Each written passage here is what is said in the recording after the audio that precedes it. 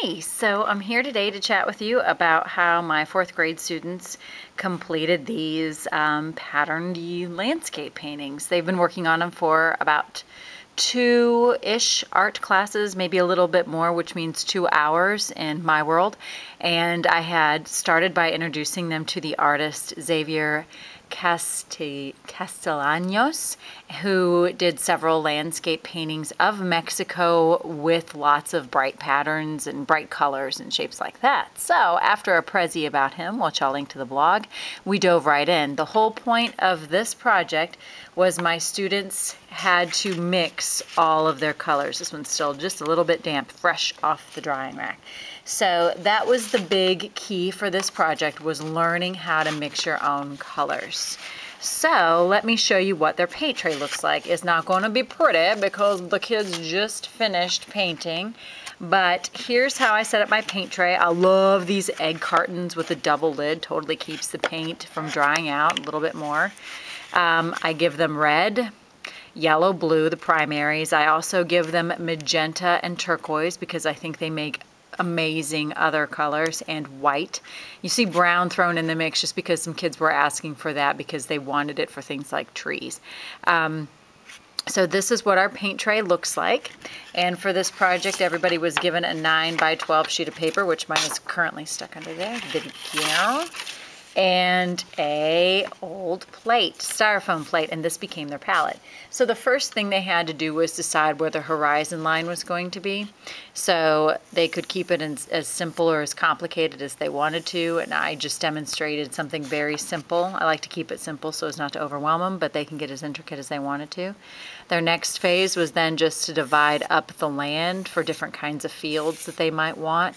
Keeping in mind you have to paint each one of these sections, so you might not want to make 3,000 of them.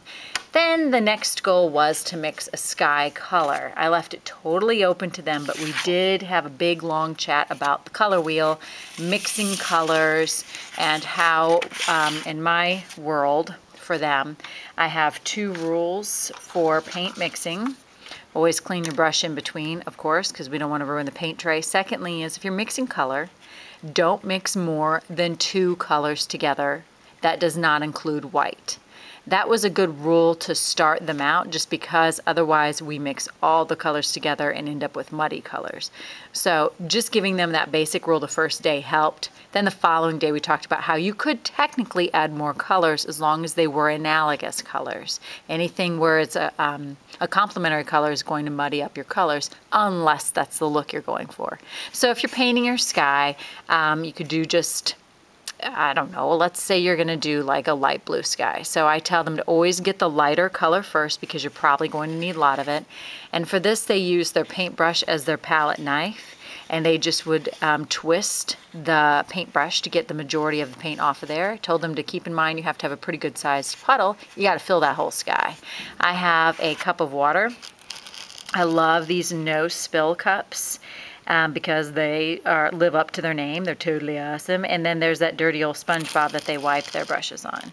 So, cleaning off the brush. When you add your color, I tell them it's like you're making soup. If you were making soup and you thought, man, the soup needs some salt, you would not pour all of the salt into the soup. You would add a little bit at a time, taste it, decide what you were going to do next. It's kind of like paint mixing.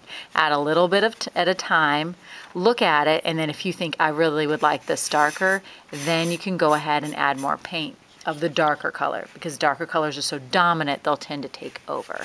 So once they had their color mixed up, or a lot of them wanted to get fancy with sunrises or sunsets, in which case they would mix up a couple of colors for their sky, and then they would proceed to paint on their pictures. So once they've got that mixed up, and I'm going to have to do some blending, they went ahead and started painting their sky. So I'm going to do that and pause and get right back to you.